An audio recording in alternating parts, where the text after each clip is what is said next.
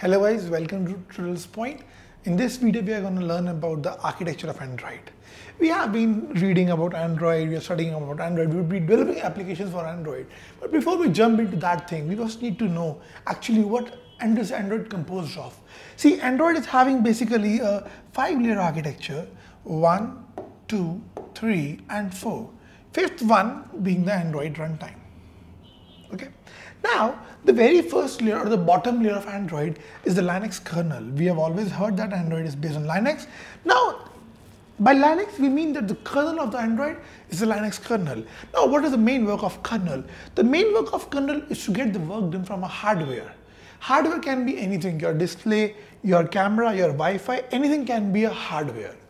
Now, after the kernel, we are having libraries. Now, what are libraries composed of? Libraries are nothing but some logical group or some logical instructions that we want to give to the kernel to perform an action is being done by the libraries. Like we have a SQLite library, we have an OpenGL library, we have a SSL library. These all are libraries, right? Libraries can be even C++ libraries, even Java libraries, .jars can also be there. Now, in the third layer or in the top layer, we are having the application framework.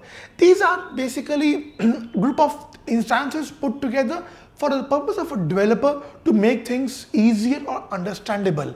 Like we are having an activity manager or a telephone manager, let's say. Telephone manager would be, the role would be to actually get calls, make SMS, things like that. All things related to telephony would be in the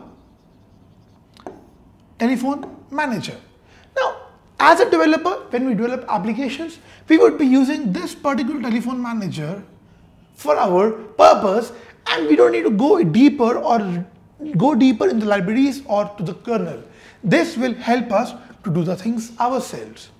About this application framework, we are having some applications that are built in our phone, like contacts, phone, browser, your camera.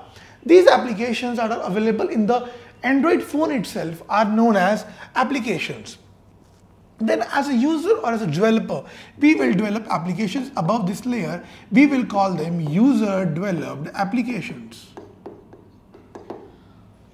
Okay. Now let's go deeper into all of these and study what all these are having or what these all